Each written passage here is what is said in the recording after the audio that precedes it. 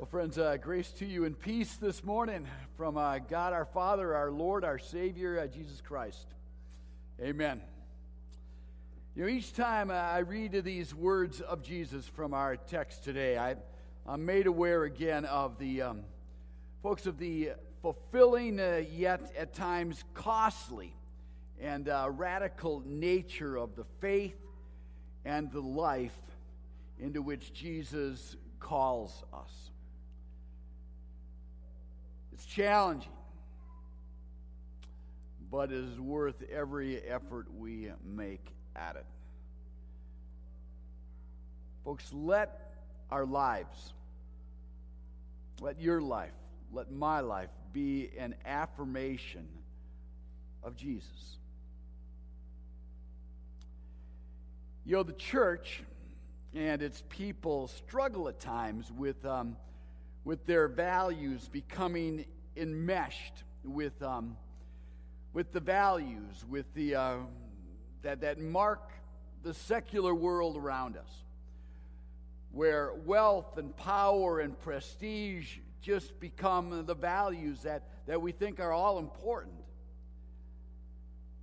The me first kind of mentality. But Jesus, let's be honest, had a different slant on things. And he calls us to help him in ministering to and reaching out to the world. And the world isn't just out there. The world is in our homes. It's in our communities. You and I, we are not ashamed of Jesus. Nor are we embarrassed to be called a follower of his. Well, aren't we? Do you and I not feel honored? Don't we feel privileged to serve in his name? I'm glad to be a Christian. Folks, we just want to figure out what it all means. And then do the best that we can. I mean, isn't that the struggle? Isn't that the desire of our hearts? It's my desire. I know it's yours. Please know, following Jesus is not about perfection. There are no perfect Christians. It's about the desire, though. I mean, let's look at our hearts. It's about the desire deep in our hearts to be obedient to his teachings, to copy his example, and that one day that we might hear the King of Kings and the Lord of Lords say to us, "Well done, good and faithful steward." I mean, you and I, we've come here this morning. Jesus deserves our attention because of who he is and what he has done on our behalf. It's awesome. It's amazing. And we are grateful. I pray that's your heart. I pray that's always our heart. Thank you, Jesus. We might not always do it right. But as long as we keep listening, as long as we keep learning and are desiring to live out his words and his promises, folks, he's going to make a difference. He's going to make a difference in our lives as well as working through us to make a difference outside our lives. What does it mean? I mean, this is one of those texts that, what does it mean to forsake all and to take up the cross to follow Jesus? In a very practical sense, folks, I learned a long time ago that passionate commitment, that passionate faith,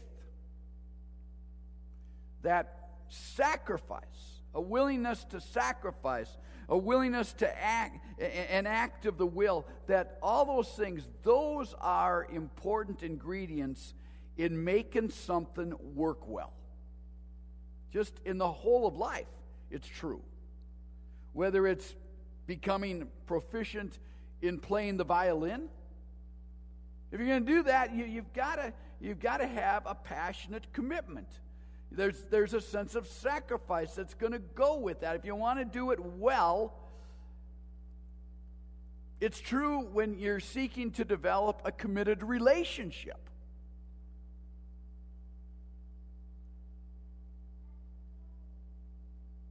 When you're developing one's personal and or professional life and skills.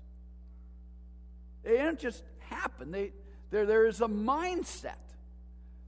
And it's also true with our walk with Jesus. A passionate commitment, a willingness to sacrifice, an act of the will.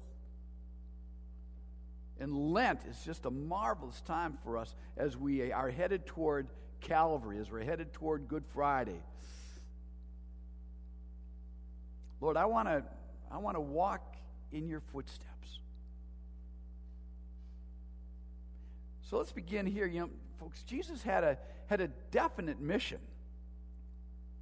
I mean, he knew what he was about.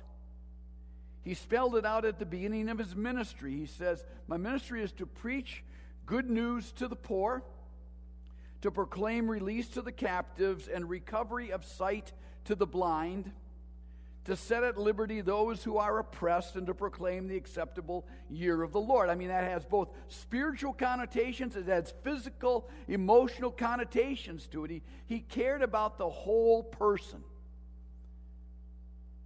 He said, I've come not to be served, but to serve.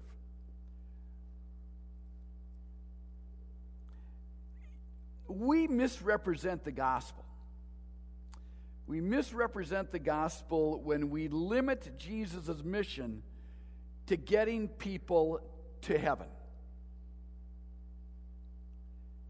Now, he did that, of course. He did that, and he gave his life in order that that might happen, and the resurrection confirms that. I mean, but friends, his mission also had to do with getting heaven into people. Not just getting people into heaven, but getting heaven into people, into us. To get into us God's love. To get into us concern for God's world into our hearts.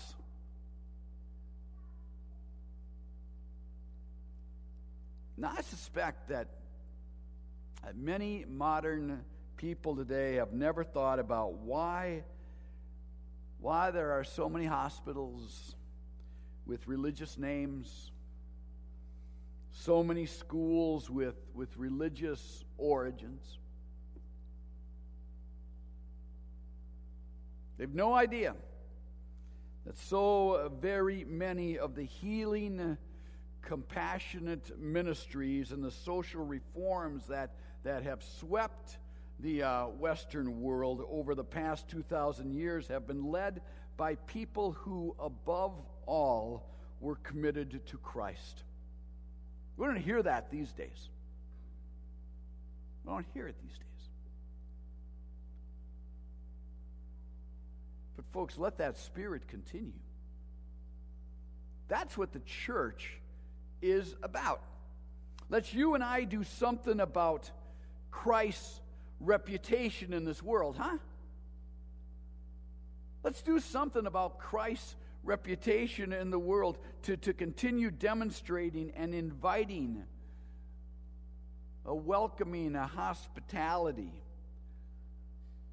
a passion for addressing the world's hurts and helping the needy and the outcast.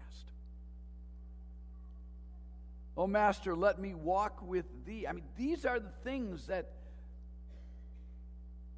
that motivated, that drove our Lord. And I want to be like you, Jesus. That's what we're here for this morning. Just to kind of, in a world in which we live, just to kind of get it straight again in our minds. Now, and I recognize that our Christian worship this morning is not an end in itself, but rather it is a means to preparing for serving the world outside for the next 167 hours of the week. That's what this hour together is helping us toward, to walk in Christ's footsteps. What would you have me do? What would you have me be, Lord? And we honestly ask it. And our Lord isn't sitting there with fingers pointing, and He's just saying, if you're willing to listen, I'm willing to lay it out for you. This is what we are about. Again, we want our lives to be an affirmation of Jesus. And so we have come. Summer Waters, I used this illustration a number of years back, but it's just worth repeating. This little girl was 11 years old when she wrote this very affirming poem. And see how you see yourself in this, okay? She wrote, I saw Jesus last week. He was wearing blue jeans and an old shirt. He was up at the church building. He was alone and working hard. For just a minute, he looked like one of our members. But it was Jesus. I could tell by his smile. I saw Jesus last Sunday.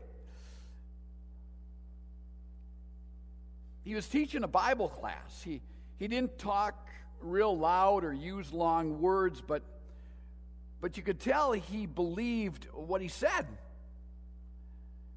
For just a minute, he looked like my Bible teacher, my Sunday school teacher. But it was Jesus. I could tell by his loving voice. I saw Jesus yesterday. He was at the hospital visiting a friend who was sick. They prayed together quietly. For just a minute, he looked like Sister Jones. But it was Jesus. I could tell by the tears in her eyes. I saw Jesus this morning. He was in my kitchen, making my breakfast and fixing me a special lunch. For just a minute, that person looked a lot like my mom. but it was Jesus. Because I could feel the love from his heart. I see Jesus everywhere.